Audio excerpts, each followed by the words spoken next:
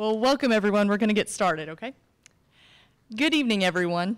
It's so nice to see so many people here. I want to say a special welcome to Ole Miss Yaf that is visiting from out of town, as well as the thousands of people watching online. My name is Grace Baker, and I'm the chairman of the Memphis Young Americans for Freedom chapter. For those of you who are unfamiliar with Young Americans for Freedom, we are the premier student activist organization in the conservative movement. We work hard to educate our fellow students on America's founding principles, like individual freedom, free enterprise, limited government, a strong national defense, and the traditional American values that make our country so wonderful. I hope that you all enjoy tonight. If any of you would like to see more things like this done at Memphis, or just want to stay up to date with our school schedule this upcoming semester, remember to sign up at our information table near the entrance. Tonight, I want to thank all of those who made this event possible. I want to thank Robert and Patricia Herbold, Young America's Foundation, the Daily Wire, that made our event possible, so that Memphis students and thousands of others across the country could join us tonight for our exciting event. I would also like to thank my executive officers and members who labored day and night to make this event possible. Now let's get to the main event. Andrew Klavan is the author of such internationally best-selling crime novels as True Crime, films by Clint Eastwood, Don't Say a Word, film starring Michael Douglas and The Empire of Lies. Stephen King called him the most original novelist of crime and suspense since Cornell Woolrich. He has been nominated for the Mystery Writers of America's Edgar Award 5 times and has won twice. He also has won the Thumping Good Read Award from W.H. Smith. His most recent book is The Great Good Thing, A Secular Jew Comes to Faith in Christ.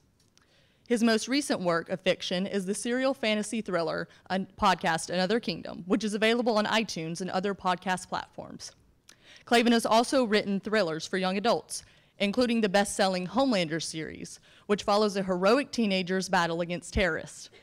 His young adult novel, If We Survive, was nominated for an International Thriller Writers Award, and his novel, Game Over, was nominated for Best Inspirational Novel by the publishing trade journal Romantic Times. Andrew is a contributing editor to City Journal, the magazine of the Manhattan Institute, and has written numerous articles for them. His essays on politics, religion, movies, and literature have appeared in the Wall Street Journal, the New York Times, the Washington Post, the LA Times, and much more. He has also created the popular satire video series, Klavan on the Culture, for PJTV, a very serious commentary for Glenn Beck's Blaze TV, and The Revolting Truth for Truth Revolt. The Andrew Klavan Show for the Daily Wire that features his iconic opening monologues comes on Monday through Wednesday. His iconic opening monologues always prove to shine a humorous light on the current political landscape. So let's give the Andrew Klavan, and remember, there's no ease in Klavan, a warm Memphis welcome.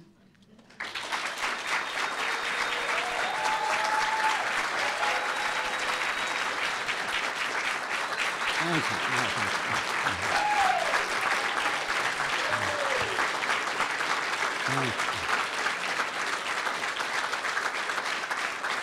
Thank you.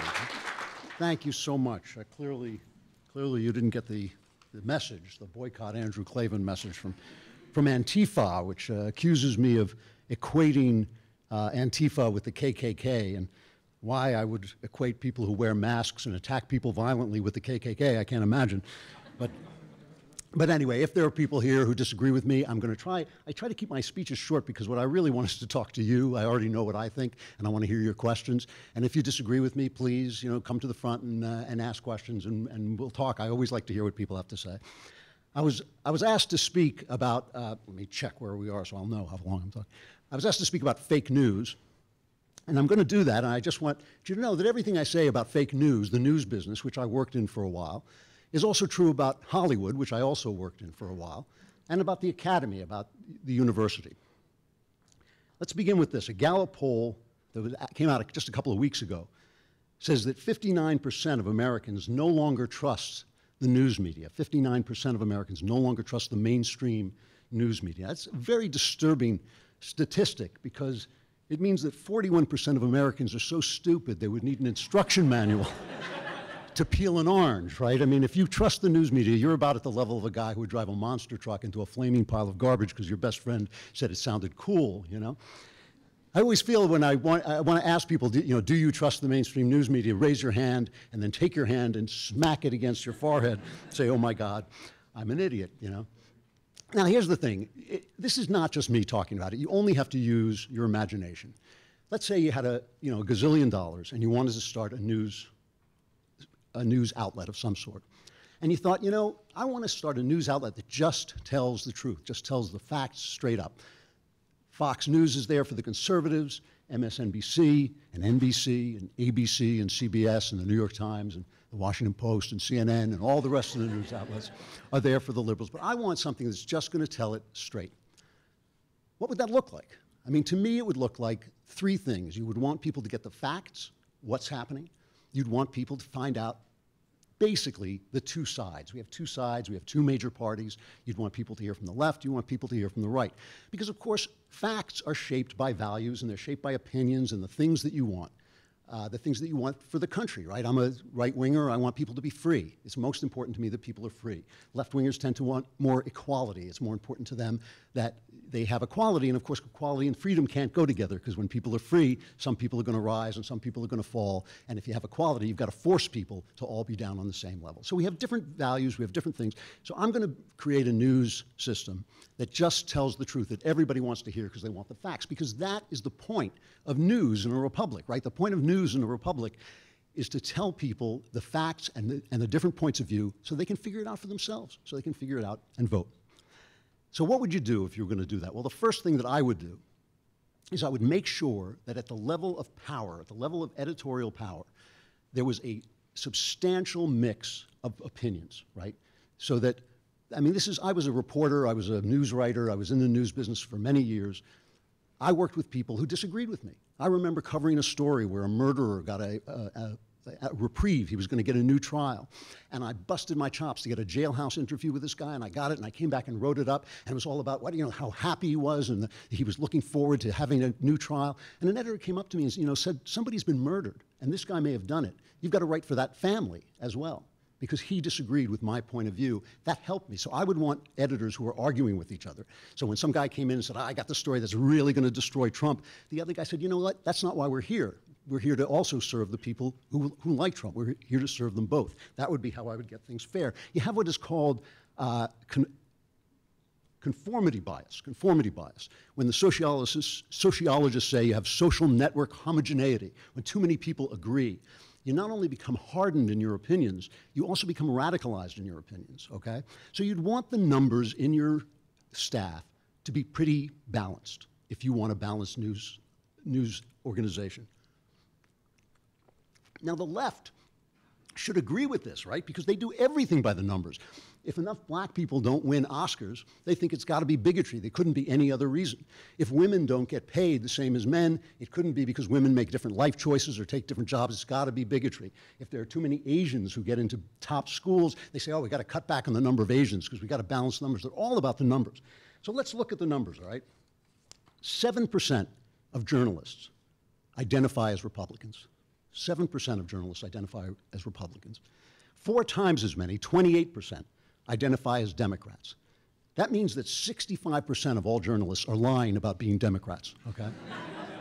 I have worked in the news business. They're all Democrats. A lot of news agencies will not let their reporters and journalists contribute to political campaigns. But of those who contributed to political campaigns in the last campaign, 96% gave money to Hillary Clinton, okay? That's where you are. You are getting Democrat news. You are getting news from Democrats all the time. And you may be a Democrat. That's fine. I'm actually not here to convince you to take sides. I'm here to convince you you're being screwed by an industry that only tells things from one side. It's not good for you if you're a Democrat to be getting Democrat news. You want to be getting news from both sides. You want to hear what the other side says. And that's what I'm going to tell you about. Because when I say fake news, A lot of times when people say fake news, what they mean are stories that aren't true. And there are lots of stories that aren't true, and yes, the industry, being all Democrat, tends to make stories that don't favor Republicans. So it's easy for a guy to send out a tweet saying, oh, look, Donald Trump gave away the bust of Martin Luther King because somebody was standing in front of the bust of Martin Luther King and he couldn't see it at that moment. It didn't occur to him to check anybody because he hated Trump so much that he tweeted this out, and this became a story for a day. That's true fake news. But what I'm going to put forward, my thesis that I'm going to put forward, is that it's all fake news because it is coming from one side of the aisle, all right?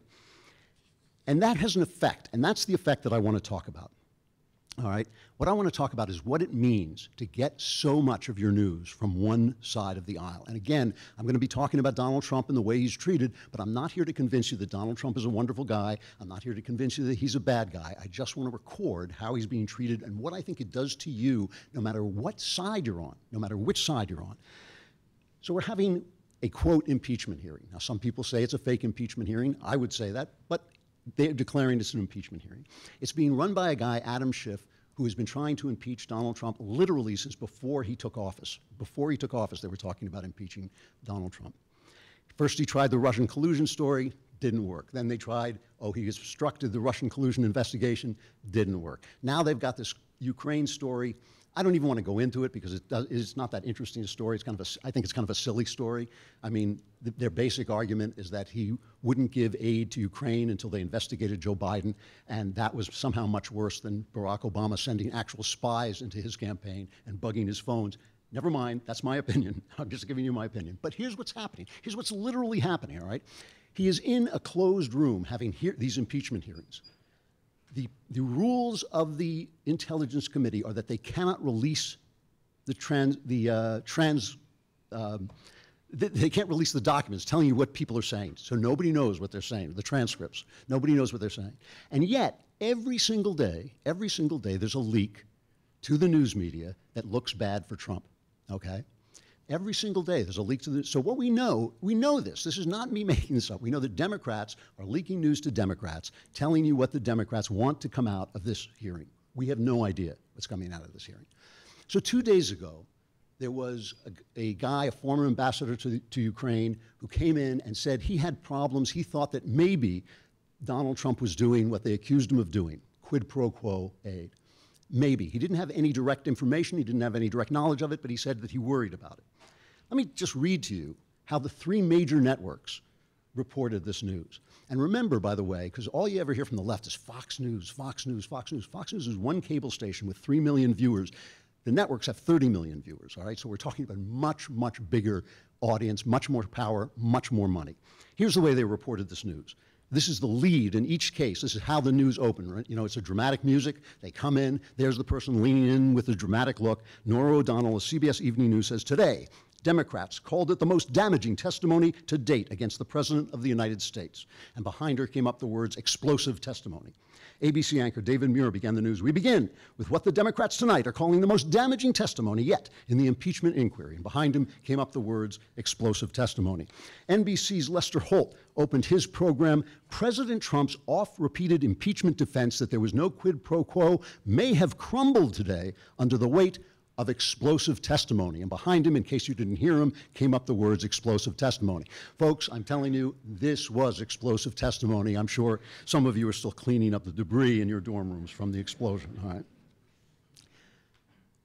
What is the effect of hearing bad news about Donald Trump coming from the other party as if it were the news? This is my problem. My problem is not, by the way, at all, that reporters should attack the President of the United States. He's the most powerful man in the world. They should be up his cuffs every single day, all the time, right? But after 8 years of hearing Obama was scandal-free, he was a light worker. He was a light worker. What enchants you about the presidency, Mr. Obama? After 8 years of that, to have this constant drumbeat against Donald Trump has 2 effects, right? On the left, it convinces you that anyone who could have voted for this guy, there must be something wrong with him. There must be something wrong with him. He must be evil or stupid or racist or something, right? He has to be. You wouldn't argue with a guy like that. You wouldn't discuss it with a guy like that. You boycott people like that. You shut them down. You yell at them. You scream at them. You come up to them in restaurants and throw milkshakes on them. Why would you have any respect for a fellow American who voted for the guy who was portrayed this way in the news. And if you're on the right, you start to think like, hey, I don't want to listen to this anymore. I'm tired of being lied about. I'm tired of being called racist. I didn't vote for Donald. I'm not a racist. I didn't vote for Donald Trump for any reason having to do with race. I'm tired of being portrayed this way. I'm not listening anymore. So if there's stuff that they have to say, that Trump's opponents have to say, that might be useful for you to know, you don't know it. And this is what I'm trying to say. The fake news, the bias in the news is cheating you out of one of the greatest experiences of life. One of the finest pleasures of life, and I would even say the purpose of life, is to learn the truth, is to find the truth. How do you do it? You live, you have experiences, you argue with people who disagree with you, you read things that you don't like, books that you want to throw across the room, you hear ideas you never heard before. That is how you find the truth. And I'm telling you, I'm 150 years old, you're 12, you don't know anything yet, right? I mean, you should be hearing everything. You should be hearing from every side, people you hate, people you disagree with, no matter who you are. And you should be hearing it every day, all the time. I read, I don't know, maybe 4 news sources very thoroughly every day, and it takes me that to get to do a 45-minute show in which I know that what I'm saying to people is factual. That's how hard it is to get the news. So if we're divided, and we have no way of getting the opinion of the other person, of respecting the other person and his opinion, we have these hot-button issues that we can no longer talk about. And so I'm going to talk about them, all right? I'm going to just pick a couple of issues and tell you what I think is going on and why I think they're reported the way they are and what I think it does to you, no matter which side you're on, to hear it this way. Let's start with race, because nobody lives forever. You know, I think we can all agree that African Americans, I hate the term African American. I think you're an American or you're not an American, but let's call them Black Americans. We all know what that means, all right? I think that we all can agree that Black Americans got a raw deal in this country. Now, we can put it in context. We can talk about the fact that many of the founders knew this was a raw deal and wished it would go away. We can talk about all those things. But listen, that doesn't help you if you're getting the raw deal, right? I mean, you got a raw deal. This is within my lifetime. There were laws on the books that discriminated against my fellow citizens for the color of their skin. That cannot be right. That cannot be in keeping with what America is supposed to be. We all know it. Everybody in this room knows it. Nobody is trying to deny it. My personal opinion, and this is my opinion, is that for the last 55 years, Black Americans have been screwed by the Democrats. They have been screwed royally by the Democrats, and Republicans have abandoned them. All right? That's the way I feel about Black people in America. And here's why I feel that way. There's a guy, a very talented young intellectual named Jason Riley. He's my colleague at City Journal at the Manhattan Institute, and he writes for the Wall Street Journal once a week. And he's a Black guy. And he has studied this. And what he says is this: through the 1950s, Black people were finally freed of the kinds of oppression that had really dogged them in the past. And they were rising up into the middle class. There were more, marriage was increasing. Illegitimate births, which are a tremendous predictor of crime and suicide and drug use. To have a single-parent family is a terrible, terrible disadvantage. I've visited a lot of prisons in my life, and the one thing you can do is you point to each cell is fatherless child, fatherless child, fatherless child, right on down the line, all right? That's a disaster. All of these things were improving. Crime rates were improving. All of them were improving. In 1964, Lyndon Baines Johnson, a Democratic president, opened up what was called the Great Society and the War on Poverty, right? This was going to be all these billions and trillions of dollars of expenditure on welfare and benefits that were supposed to help all poor people, but especially Black people. Since that time, and you can read Jason's book, it's called Stop Helping Us, okay? Since that time, things have gotten worse. The poverty rate has remained exactly the same, around 15%. Crime in the 80s and 90s in Black communities reached epidemic levels. It reached horrific levels. The illegitimacy rate has turned upside down. It used to be in the neighborhood of 25% for Black Americans. It's now in the neighborhood of 75% for Black Americans, which is worse than in slavery days when Democrats were selling them down the river in a totally different way. They were selling them down the river for real and breaking up Black families on purpose. Now, illegitimacy rates are worse than that. I mean, that is an amazing factor.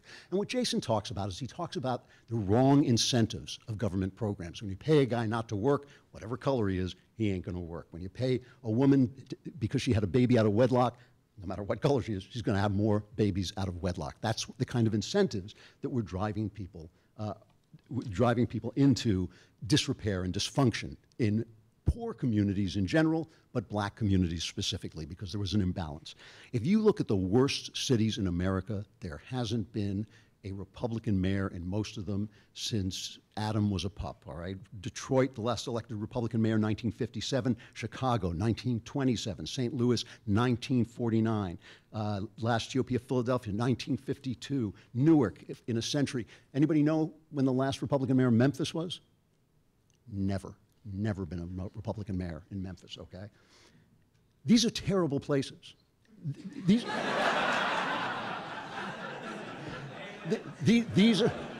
are places where our fellow Americans who are black are living in really, really bad situations, okay?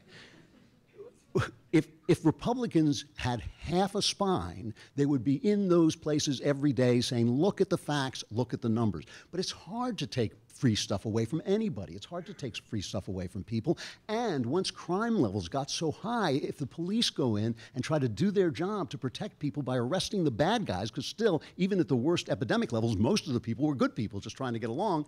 If they go in and arrest them, you're arresting somebody's son, somebody's brother, somebody's husband, and you're depriving a family of the man in the house, which makes things even worse. So once the problem gets so bad, the people who come in and say, just do it a little more, what you need is a little more. Those people have a voice. What happens? What happens when Republicans go in and try to change things? Well, I lived in New York during some of the worst crime days ever, okay? And in 1993, Rudy Giuliani was elected mayor. Now, today, Rudy Giuliani is a crazy old man, okay? I think that's just the truth. Then he was one of the greatest mayors, probably the greatest mayor the city ever had. He was a great federal prosecutor. He basically destroyed the mafia in New York. People don't talk about this anymore. Rudy Giuliani, because he was an honest prosecutor, basically took the mafia apart, and he was elected. When he was elected, the murder rate in New York, the year he was elected, 2,420 people were murdered that year in New York. Now, unfortunately, 50% of murder victims are black, so you know that a lot of these people were black people. When he left, 960 people were murdered, and if you follow the chart, about 2 years after he takes office, it goes like this, okay? 960 is still a lot, but it's less than half the number. It's estimated that 4,000 black Americans are still alive because of Rudy Giuliani and the police chiefs he put in power in New York City. Every single day, he was called racist. He was called racist. His cops were called racist. There was a horrible incident where a man named Abner Louima was beaten up by a bunch of rogue cops. Giuliani dropped on these guys like a bat out of hell. Well, I think most of them went to prison. I can't remember if all of them went to prison. However, the story was this was Giuliani's fault. The story was spread around that the cops, while they were beating this man up, and they really tortured him. I mean, the guy was kind of a thug, but they really tortured him. The story went around that they shouted, "It's Giuliani time." This story made all the papers, all the TV shows. It was utterly untrue. Even the victim eventually admitted it was utterly untrue. But it's just a symbol of how he was treated every single day. Now, you got to have a hide of steel to take that. Nobody likes being called a racist. My friend Bill Whittle points out calling people racist only works on people who aren't racist because they're the only ones who feel bad when you call them that, right? I mean, racists don't get, the Klan, you call them racist. What do they say? Like, well, So, I mean, it's people, it's good people. It's good people who feel bad. You got to have a hide of steel. And now we're seeing it with Donald Trump. I have a lot of problems with Donald Trump. I'll be honest with you. I voted for him. I'm going to vote for him again, and I support him, and I think he's been a successful president. But look, the guy's got personality difficulties, okay? The one thing I think he's not is racist. The one thing I think he's not, he just wants to fix stuff. That is Donald Trump's personality. He wants to fix stuff economically. Remember, he got up and he said to the black community, "What the hell have you got to lose?" He was right. Today, the unemployment rate amongst African Americans has hit a record low, okay? For the first time in years, the poverty rate has dropped, and not only has the poverty rate dropped, but more people are getting out of poverty, which was kind of amazing because the population is always increasing, right? So if the poverty rate stays the same, the number of people goes up, but it's gone down. 1.4 million people have gotten out of poverty under Donald Trump. And you see what they do to him. I mean, come on. You know, this stuff where he said, oh, there are good people on both sides, and they pretend that he said that about racists and about Nazis, when in the 3 sentences later in the same speech he said, I'm not talking about the racists. I'm not talking about the Nazis. They should be universally condemned. That's what he actually said. And yet that speech is given again and again. So what does that mean? What does that mean? How can we have a discussion? Look, I have an opinion. I told you my opinion. I think black people are being screwed by Democrats. You can have a different opinion. You can think some of these programs work. Maybe some of them work, some of them don't. Maybe I'm, painting this with too broad a brush. We can have a debate about that, but we can't have a debate where one side is, here's money, and the other side is, you're a racist. That's stupid, okay? That's childish. That's people reducing you to the level of childishness. It's stripping you of the ability to find the truth by arguing back and forth and discussing ideas. That's what I feel fake news is. It's stripping you of this. Let's talk about abortion, because why not? I wrote a movie called Gosnell. Gosnell is about the worst serial killer in American history. He was an abortionist. He worked in Philadelphia for decades, I think 30 years at least. He would do abortions past the legal time. And let me tell you that I oppose abortion entirely, completely, okay? But I understand that children that you don't want can cause terrible, terrible problems, and especially for people who are poor. So it's not like I'm unsympathetic, I just oppose it. But that's my point of view. Gosnell was killing babies. Gosnell would deliver the babies of women who were way past the legal point when they were supposed to have abortions, and then he'd murder them. The descriptions of what happened in his filthy clinic, which was covered in cat litter and grime and dirt, and where Gosnell himself was a black man, but he was a terrible racist. He would give white people the clean room at the top, white women the clean room at the top, and black people these grimy, grimy rooms. The descriptions of what was happening there are out of a horror movie, except nobody would make the horror movie because nobody could stand it. I mean, the baby screaming, the blood, the killing, it was just, he was a murderer. The guy was a murderer. He finally got arrested by cops who accidentally stumbled on him while investigating a drug scam. He was put on trial for a number of these murders.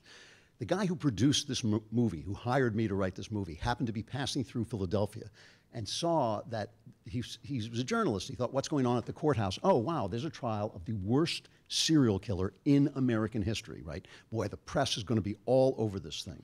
Take a guess how many reporters were in the courtroom at the time. You got it. There were 0 reporters covering this trial. Why? Because the descriptions of what Gosnell were doing and the descriptions of regular abortion were the same thing. And they did not want to jeopardize what they consider a very important right, the right to abortion.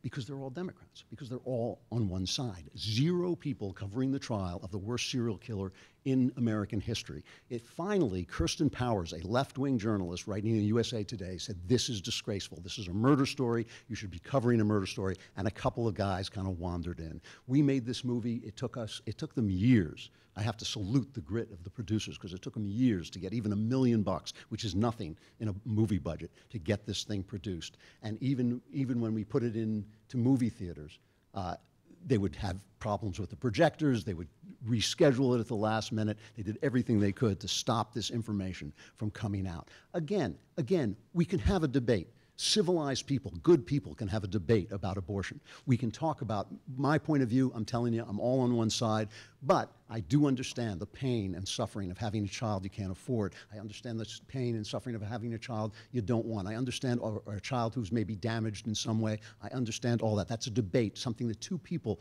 who treat each other decently like human beings, that's a debate that people can have. When I interviewed for research, when I interviewed the prosecutor who tried Gosnell, she told me that when they were interviewing prospective jurors, they would ask them about abortion because they didn't want the people to have such strong feelings about abortion that it skewed their feelings about Gosnell. None of the men would give an opinion. The men were so cowed, so afraid of giving an opinion on the subject that they said, I don't have an opinion on that. How can you not have an opinion? Half the children who were being killed, obviously, are male. You should be able to have an opinion. That's the thing that makes me a little crazy about the news, that we can't have a debate about these serious, serious issues. I'll do one more issue, gay marriage. And I talk about this one, first of all, I kind of don't care about it, so I don't care whether gay people get married or not. They're going to live, I feel they should live together freely, whatever.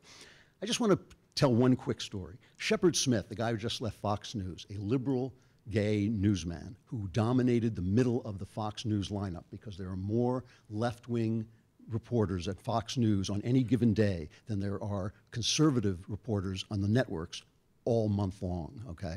So Shepard Smith, liberal guy, brought on, during the gay marriage debate, brought on a very strong anti-gay marriage spokesman, Rick Santorum, former senator from Ohio, I believe.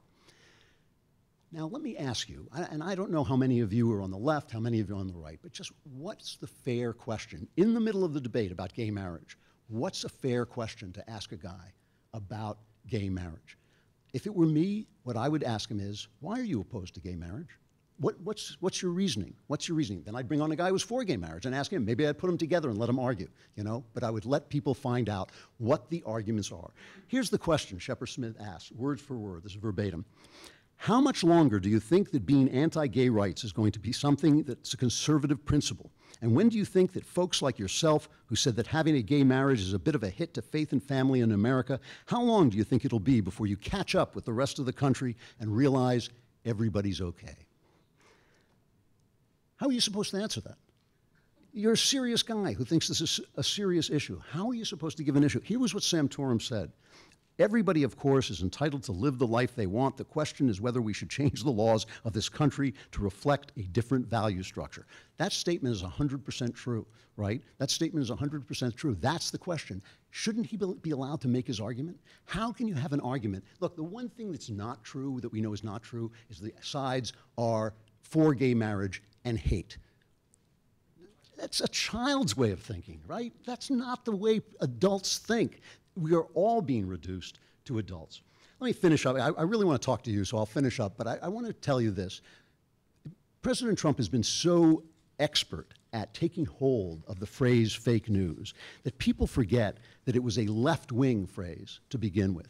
It began with a group, and this is work done by the investigative reporter Cheryl Atkinson. It began with a group called First Draft, which pretended that it was out to stop fake news, but was in fact, this is at the end of the 2016 election, it was in fact funded by some of Hillary Clinton's biggest funders. They started this campaign against fake news, and at the exact same time they started the campaign against fake news, oddly enough, Barack Obama started making speeches about fake news and how news needed to be curated, right? We needed to edit the news because he said it's the wild, wild west out there. At the same time, Hillary Clinton started making exactly the same speeches. In other words, it was a coordinated effort. And what they ended up doing, with the help of a guy, a terrible, terrible guy named David Brock, who started an anti-conservative hit group called Media Matters, which is after the Daily Wire every day, okay?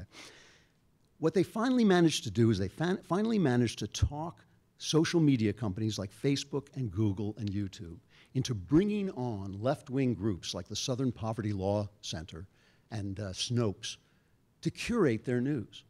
And as a result, crazy guys like Alex Jones were tossed off social media because nobody cared about him because he was crazy. We should have stood up for him because he had the right to free speech, but we didn't because he was nuts. So they threw him off. You know, he was, but they threw him off. But then, of course, once they know that they can get away with it, they came after everybody. If you go on Twitter and say, you know what, I'm sorry, God bless you if you're transgender, but I don't think a man who says he's a woman is a woman in fact. That's just not scientific truth, okay? You can get thrown off Twitter for that. You can get thrown off Twitter for holding to views that Christians have believed for thousands of years. I have been threatened with being banned. My friends have almost all been banned for one thing or another, temporarily banned. My videos are constantly demonetized. PragerU's videos, I've done PragerU videos. The guy is an intellectual who puts forward conservative arguments. They've been banned from being seen by children as if they're pornography, okay? One side in this country, the left, has started a war against free speech. One side, but it hurts both sides. It hurts both sides. The purpose of life, the joy of life, the direction of life is to find the truth. You do that by listening to the people who disagree with you. You do that by hearing the news straight and then hearing the opinions about it. And fake news has robbed us of that. And basically, I just think that that's a crime. Thank you very much.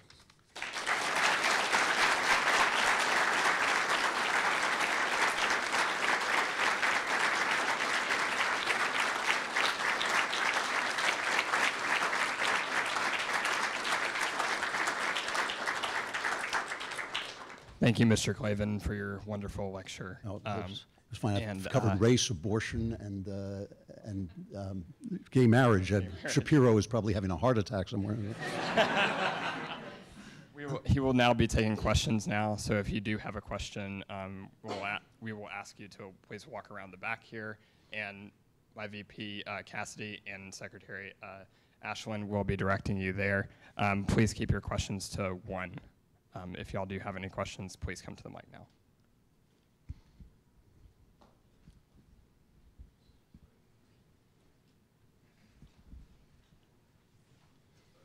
Sorry. Hey, Mr. Klavan, my question is, how do you convince people that it's better for them to actually question their values and talk with you about things that they disagree about? Well, you know, it is funny. I think one of the things I try to do is I try to start by telling them what it is I want, because what I want is for people to be free. That's really what I want for people. I want them to be free. I want them to be free and happy. I'm too old to care what you do with your lives. I am. You know, by the time you ruin this country, I'll be out of here, you know. So really, I start by telling them what I want. And the thing is, most people think they want to be free. Most people think they want to be free. And once you get people to acknowledge that, then you can start to discuss it. Now listen, there's some people who are going to hate you. I mean, there are always haters. There's some people who aren't going to listen. There's some people who are irrational. Why waste your breath? You know, you're not going to get anywhere. You're not going to move them. You're just going to give yourself aggravation. But if you start, you know, what is the kind word turns away wrath? If you start by saying, listen, this is what I believe in, and I'm willing to get there any way that works, then you can start to argue with them about why what they're saying will take you away from freedom. And one of the things that I get very angry with conservatives about is they're always talking about money, but they're never talking about freedom, you know? Money's nice. Freedom is necessary. And I think that that's always where you should start, because it's a high ideal and most people agree with it. Yeah. Thank you. Thank you.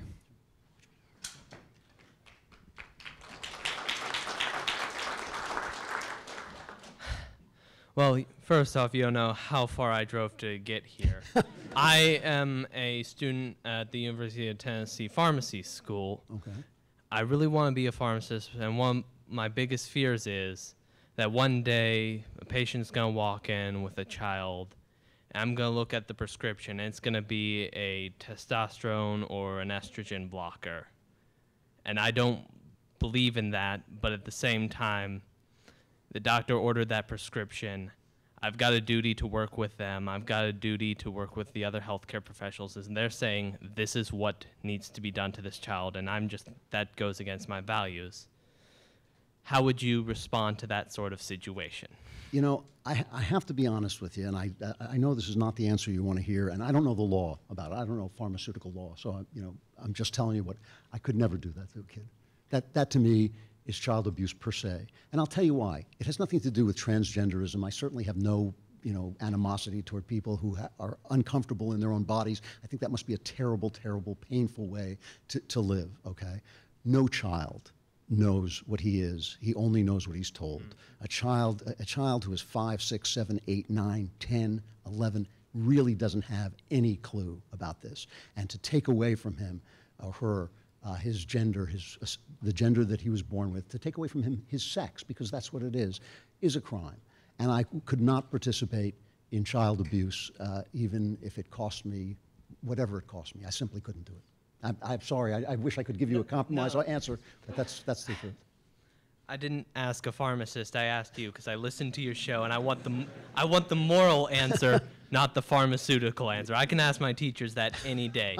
I asked you. Thank you very much. No, sure thing.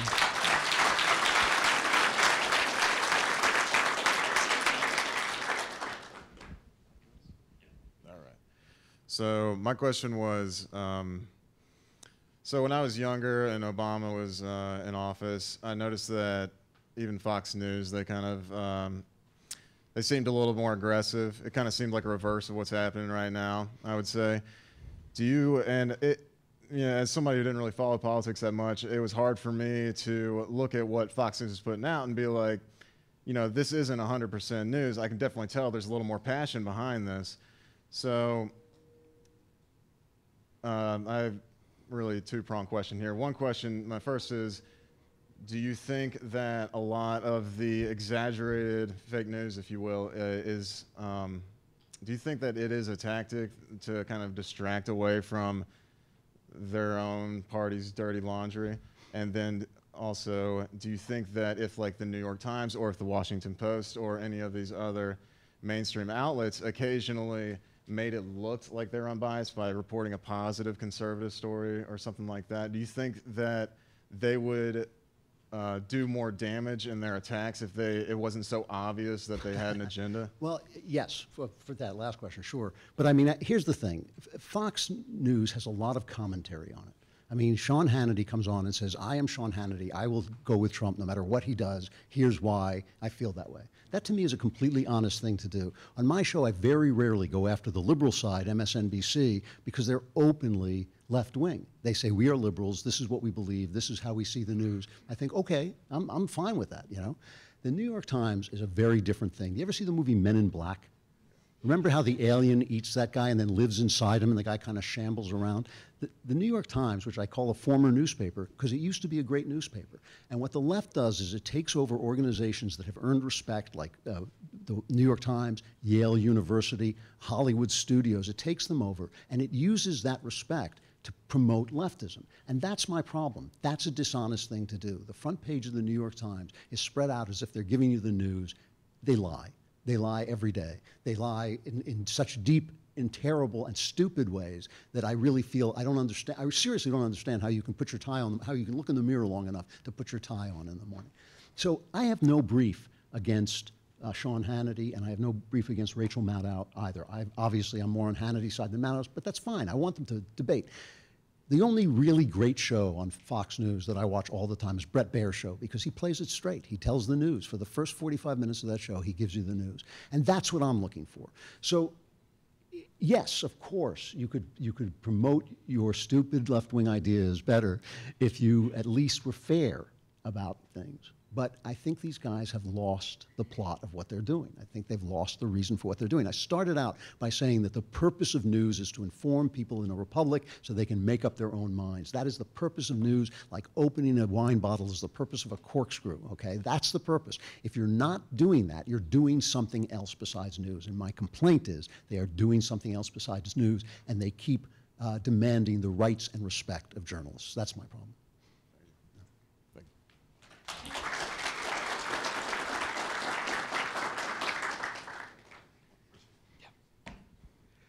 For starters, thank you so much for coming. I didn't know that about Memphis regarding Republican versus Democrat. That makes a lot of sense now. But, I guess my question is more on the lines of like being on the artistic side. You've written many books. Yeah. You've been working in Hollywood. I'm an artist. I'm a writer. I've been writing a book and got it self-published over the past 7 years now.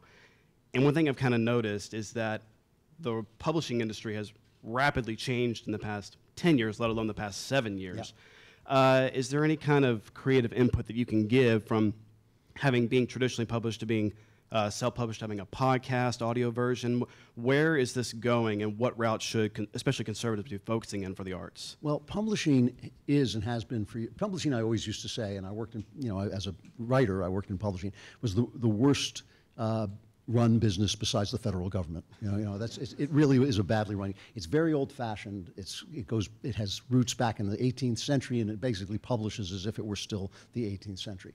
Obviously, technology has changed everything. When I wrote Another Kingdom, I decided to go for a podcast because I wanted to reach an audience directly. I wanted to reach a younger audience. I thought I go out here, they know how to sell my crime books, but they won't know how to sell a fantasy book, and it was a huge success. But we didn't know it was going to be a success. And I did it by myself I'd like come over my house and record this book. And we did it ourselves the first time out there with help from our friends at the Daily Wire, but they didn't promote it or anything. And it was big. It was a big deal. I have been preaching for people. I always joke with my wife that I go out and make these speeches and say, people should do this, people should do that. And then I end up doing it. So it's like I just should stay home and talk to myself. But I went out to conservatives 15 years ago and said, you guys do not pay attention to the arts. You don't pay attention to the culture. It's the arts that shape the culture. Poets are the unacknowledged legislators of the world. I said, there's all this new technology, use it. So that's what I would say to you. So I ended up doing that, right? that's what I would say to you. Use the new technology. Don't have stars in your eyes. It's much better to get published by a mainstream publisher than it is to publish yourself. It is much better. They have a lot of advertising power. They have a lot of prestige. They will get you reviews, which you won't get if you self-publish. It's very, very hard to sell a book that you self-publish, okay? Don't kid yourself about it, but it's guerrilla warfare. It's guerrilla warfare. They are an empire of lies. They are an empire of lies, and we are popping up from behind the trees, popping at them with our flintlocks and our pistols. Do everything you can to get your stuff out there, okay? So listen, you know, if I were starting now, I would try to go the mainstream route, and then I would invent ways to sort of get around it and really get to people. I don't think it helps to throw yourself out there without promoting it, but you got to figure out a whole plan on how to do it. And there are books about it and things like that. You can learn how to do it and learn how to do it pretty well, so. Thank you so much. Sure.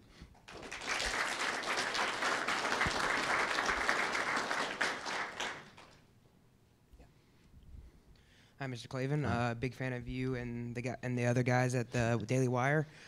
I guess my question for you is, with all that's going on in China right now, as far as the Hong Kong protests and our trade war with them, do you think, and you know, as I'm sure you know, it's still a really big communist country.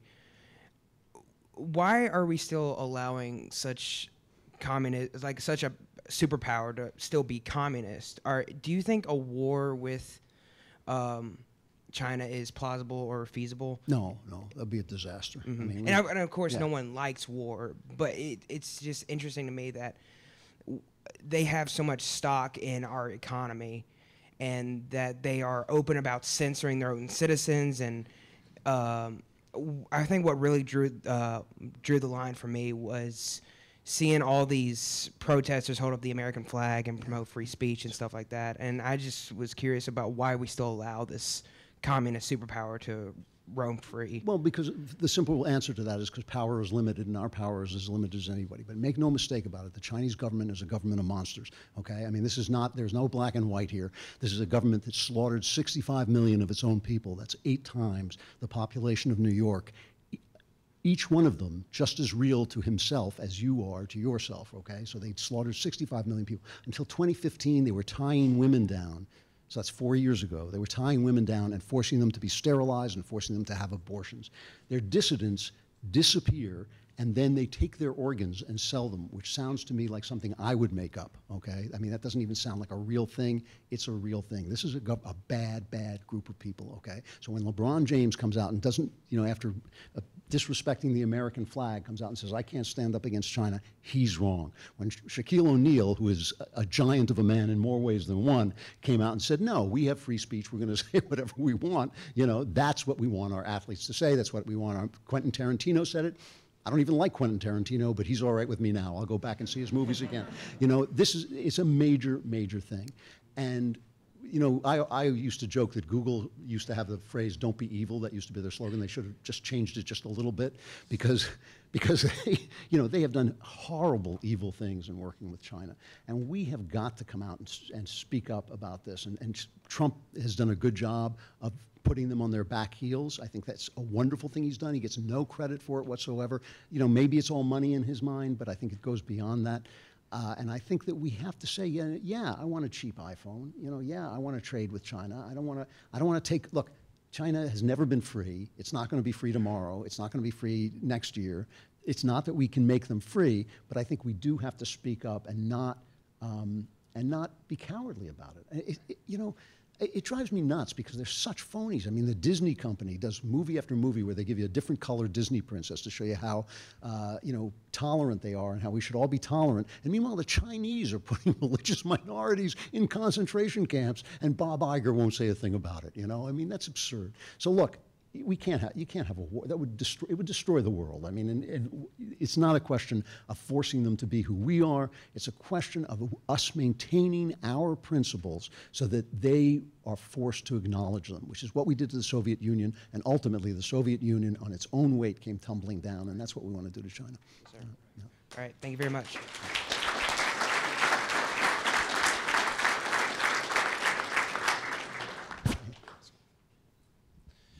First of all, thank you, Emperor Klavan, Lord of the Multiverse, for deigning to grace us with your presence. Now I'll have to kill you now that you know. Yeah. I have a question. Mark Zuckerberg has been in the news a lot recently. You know, he's been giving congressional testimony. You know, they had the heated exchange with AOC. A lot of people have been covering it. And I've been noticing that it seems like he's getting a lot more favorable press coverage recently now that he is siding with the most basic principles of free speech. Whereas, you know, just not too long ago when he banned, you know, Alex Jones, you know, Paul Joseph Watson, Laura Loomer, you know, even Louis Farrakhan, who I think is a complete schmuck, you know, but he deserves to be on the platform. Yep. You know, he's getting a lot more favorable coverage now, and I'm just curious what you think about that. You know, I understand the power of positive reinforcement. You know, you want to reinforce good behavior, but you know, do you think that he's deserving of that, or is it just sort of a tribal aspect? Okay, I do not know whether Mark Zuckerberg is deserving of that. I can tell you that I don't trust him. And here's the reason I don't trust him. He's constantly apologizing for things that he does over and over again. So he's always gives the same speech, you know, I take personal responsibility for the fact that we did this. And then he does the same exact thing over and over again. He's looking at an election coming down the pike. They keep telling us that Trump is double digits behind, you know, the opposition. If Trump is double digits behind the opposition, I will eat my shoes, because I'm telling you, the guy, first of all, it's not just the guy filling stadiums, it's the fact that the Democrats are trembling in their shoes. They can't find anything to impeach him on, and they know they haven't got any candidates. So Mark Zuckerberg is looking at maybe another Trump administration. The federal government on both sides has started to threaten him with breaking up his monopoly, which I'm not sure is a bad idea, by the way. I haven't quite thought it through, but I'm not sure that's a terrible idea. However, he's looking at this and he's thinking, free speech is the way to go here, because I don't know what's going to happen, right? So free speech is going to suit him until the minute the Democrats win, and then I don't think there's going to be free speech anymore. So that's my gut feeling about it. You know, he knows exactly one Republican, Ben Shapiro. That's the only one he knows. You know, and you know, I'm glad he's talking to Ben, but I always warn Ben, sometimes these guys are just trying to eat you last. You know, and I think that I worry about this with Zuckerberg. I can't guarantee it. That's my gut feeling. Okay.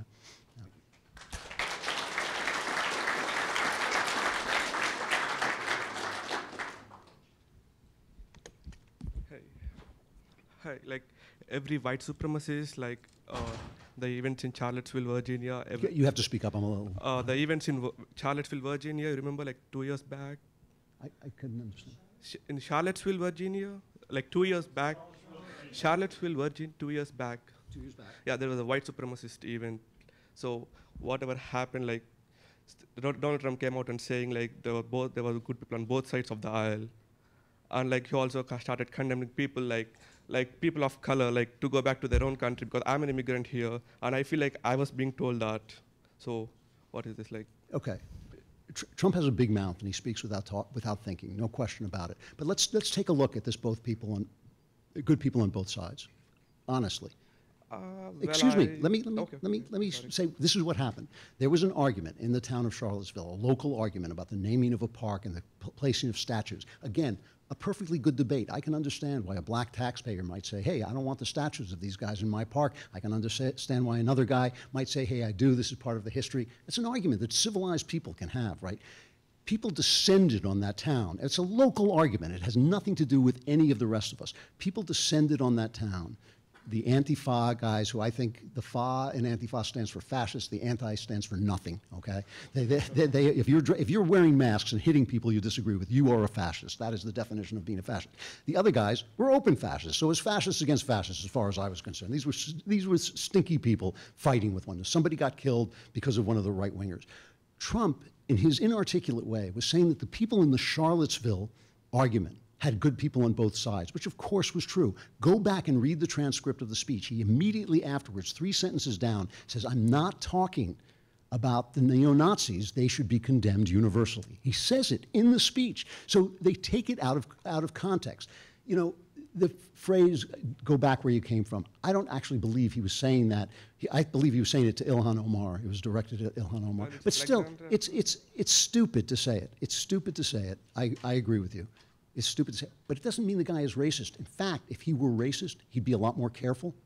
I think the problem with Trump is he doesn't care. He really doesn't care who people are or what they are. He just wants to win.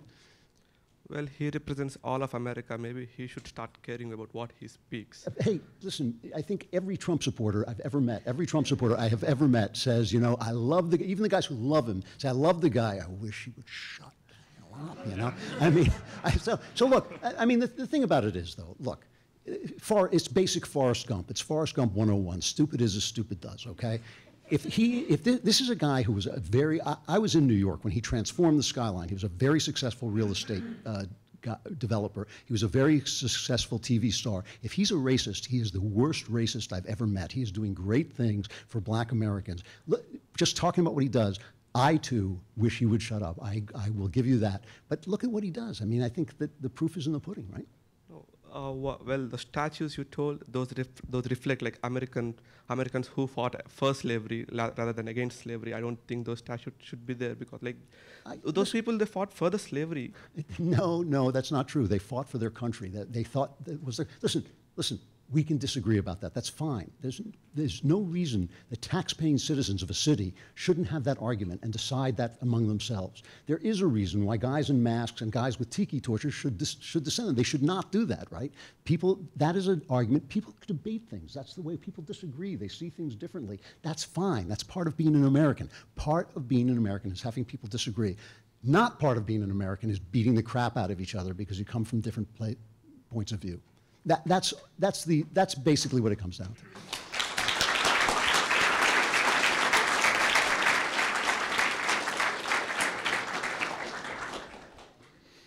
Hey, my question would be, at the beginning of your speech, you mentioned that you were more personal freedom than equality, in a manner of speaking, I'm sure. And I, of course, agree with that to some extent. But then it seemed as I was listening to your speech, when it seemed like your argument against fake news was that we needed more equality in the opinions in news, which I don't think is a bad thing. But when you say at first you're more freedom than equality, how would you justify that? A perfectly good question. I'm for, I believe when the founders said we should have equality, what they meant was equality of treatment. That each one of us is made in the image of God. We should get the same justice. I should get the same justice as a billionaire, as a poor person when I stand before a trial court. That's the ideal. Obviously, it doesn't happen. We all know that. But that's the ideal. That's what we're aiming for. We're aiming for people being all the same in the eyes of the law. That's the equality. The equality I'm not for is what's called equality of outcomes, where everybody winds up in the same place, because that's just not going to happen. I mean, they talk about privilege, and people talk about this privilege and that privilege, and I always say, well, you know, LeBron James was born with, like, I can't hit a basketball shot for the life of me, and I would love to be an NBA basketball star. He has LeBron privilege. Everybody has something, right, that they can use. I just think that the kind of equality the left wants requires oppression to achieve. It requires oppression for you know, a brilliant guy to not be as successful and as rich as a not brilliant guy. And it's not fair, but that's life, you know. So that's the kind of equality I'm talking about. I certainly believe that when you're trying to tell the truth, you should try to tell the truth, you know. And we disagree. I disagreed with that guy who was just up here, but that's not a sin. It's not a sin for him and he and I to see things differently. Okay, so I guess I maybe even should be more specific. Do you think that equality of outcomes, as you just said, in the media is the way that we combat fake news? I think the only way that the news can be reformed, and I think our news media seriously needs reform, but I'm a First Amendment purist. There's nothing we can do to force them to reform except shame them into it and beat them by competition. You know, I mean, the thing about Fox News is it was so successful. Charles Krauthammer said they found a niche. It just happened to be 50% of the population. You know, they have demonized Fox News. They've turned it into a curse word. But they do good stuff, you know, and I mean, I think that they've served a need that was open there. So I think we have to compete with them. I think we have to start news outlets that do the kinds of things I'm talking about, that treat people fairly, that give people both sides. I get something called the flip side in my mailbox every day that tells me what both sides are saying about an issue. It's really helpful to me, you know, and that's the way I think we do it, through competition. We cannot touch them because of the First Amendment, which I believe in wholeheartedly. So I don't know what else to say. This doesn't seem to be, I do not want to sacrifice the freedom of the press, but I do think they need to reform themselves. Yeah. No, okay.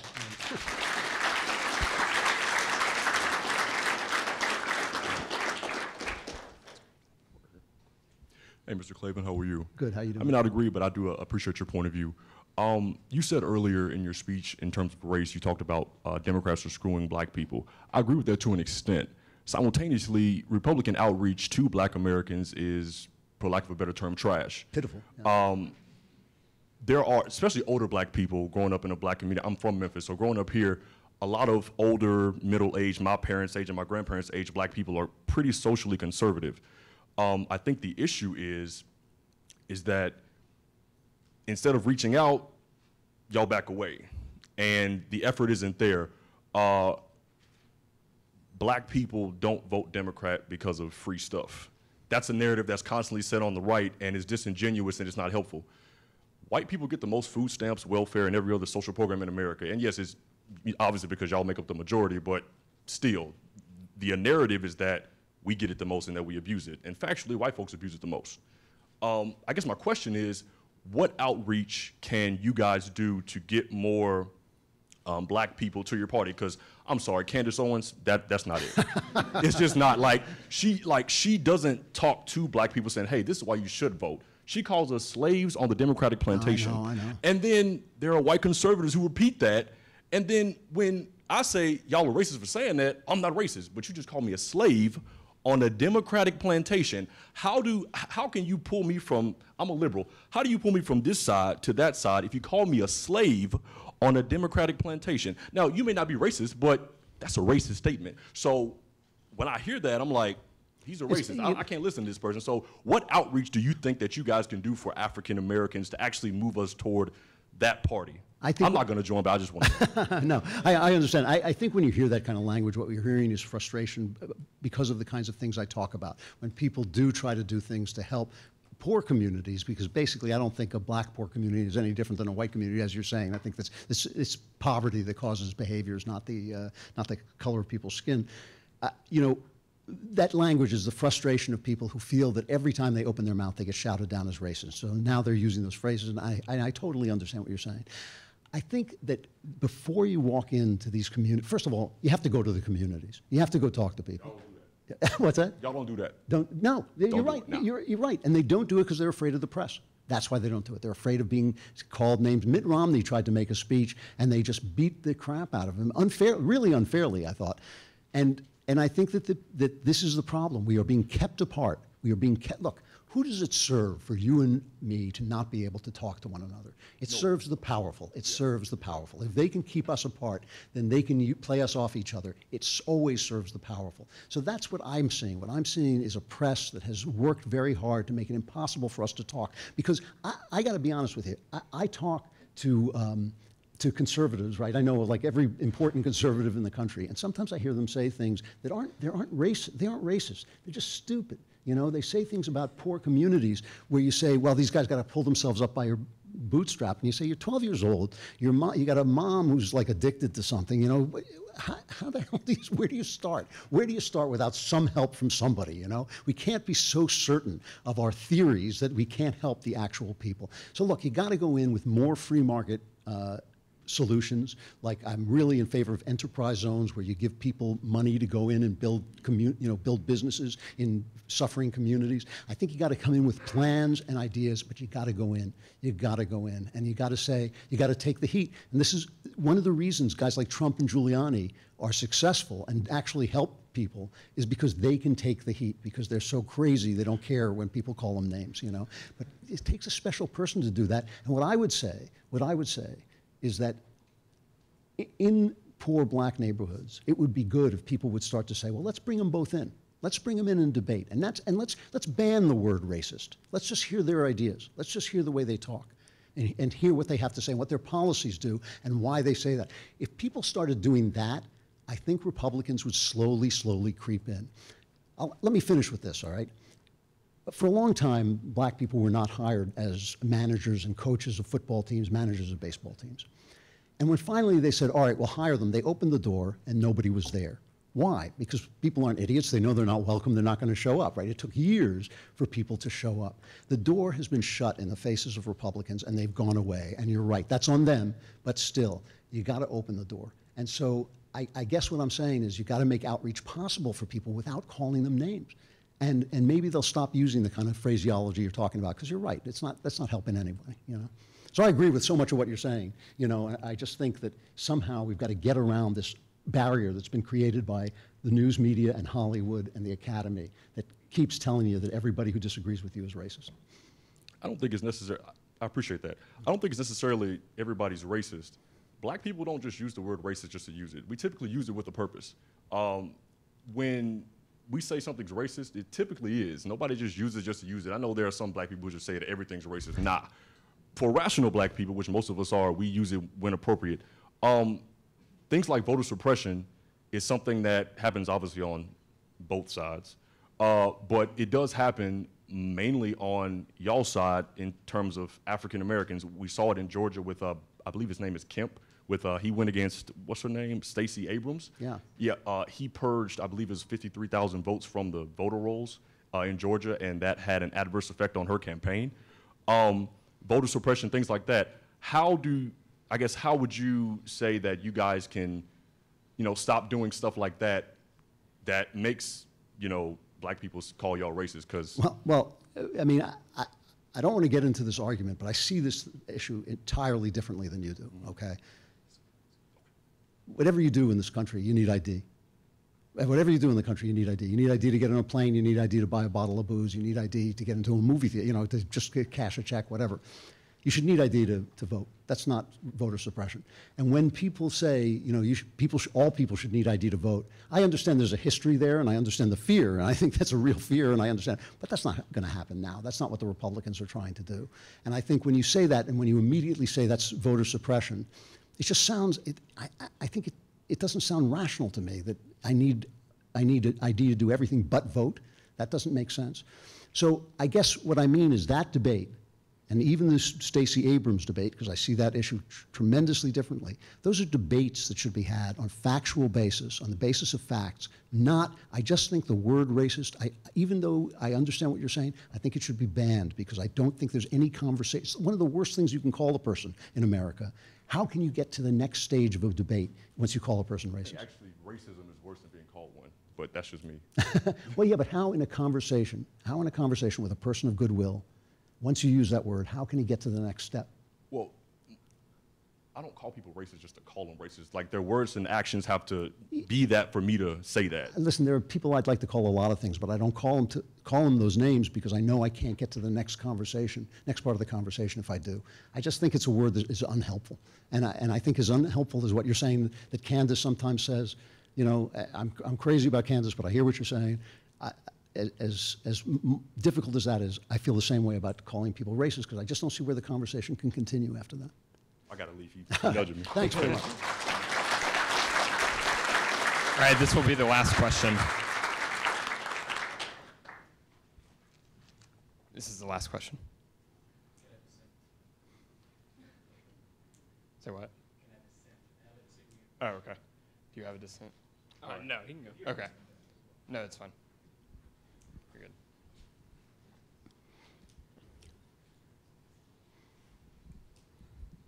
Oh, sorry. So I don't have a lot of time, obviously. So I'm going to take a page from your book and speak in generalities because the generalities are generally true, right? You have also said things like feminism seeks to transform women from first-rate women into second-rate men. The very fact that women wear leggings tells you that's something the female body is meant to attract. Feminism has created this generation of women who think they matter because they're women, who think their ideas matter because they're women. You've also said, whenever women speak to me, I pretend to listen, then I pretend that they make sense. You've also said... Wait. You threw in a joke there. Hold on. I was with you up until that one. I think that one was a joke, yeah.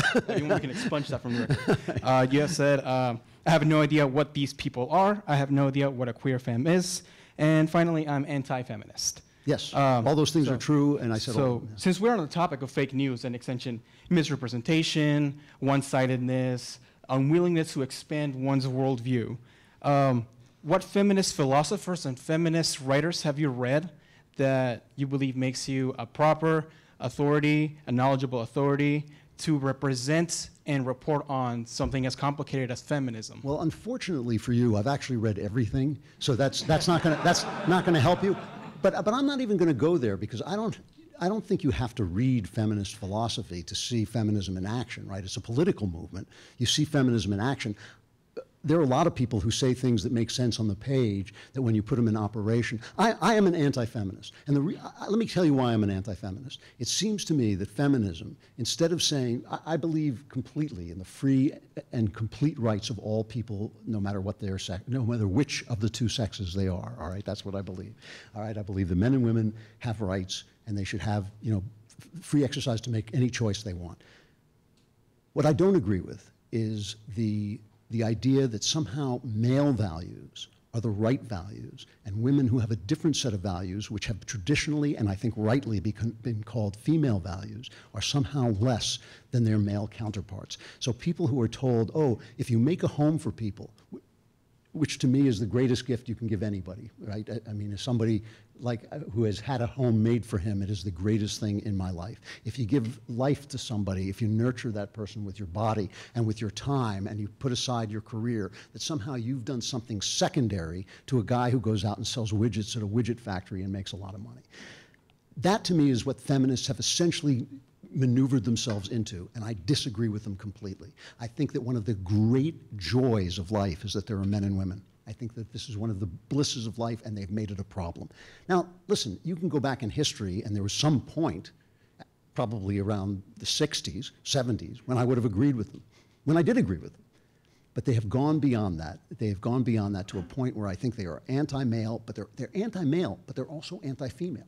They're anti the values that most women hold and the things that most women feel are important. And I find that to be absurd. So you just read off a bunch of quotes, which I think you got from Media Matters, because they're after me all the time, right? I try to look at your direct Okay. videos to make sure they were in context. But I agree with all those quotes. I stand by every single one of them, because not because I don't want, listen, if a woman says to me, hey, I want to be an astronaut, my feeling is, hey, be an astronaut. What difference does it make to me? I've got the greatest wife in the world. I don't care what you do. I'm not going out with any other women. That's it for me, okay? So I'm good. Please make the choices that you want, but don't let people tell you that your secret dreams, your deepest dreams, are somehow invalid because they don't serve their political purposes. That is my problem with feminism as a political movement, okay?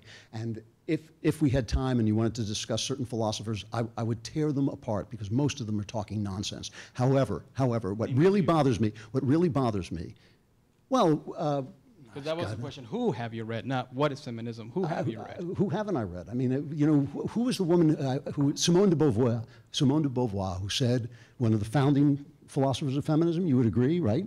Yeah. She said that women should not be allowed to stay home and raise children because too many of them would make that choice. And I have a two-word answer to that, which I won't tell you. Anyway, that's look,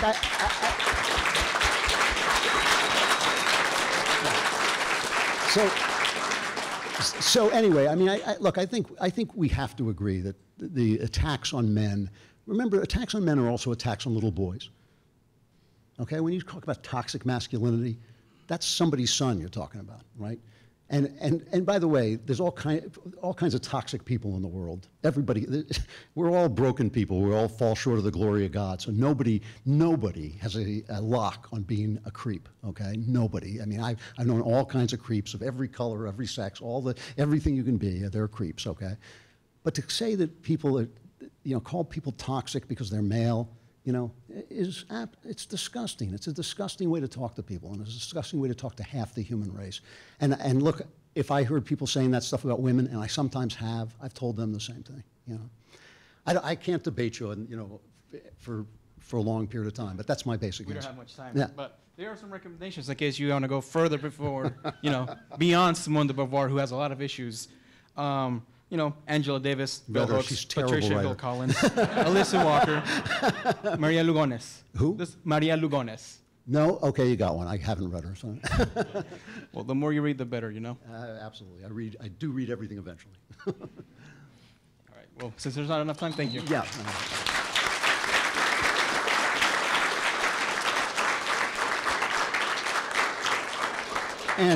Angela Davis, man. No. All right. Let's thank Andrew Klavan for. Thank you.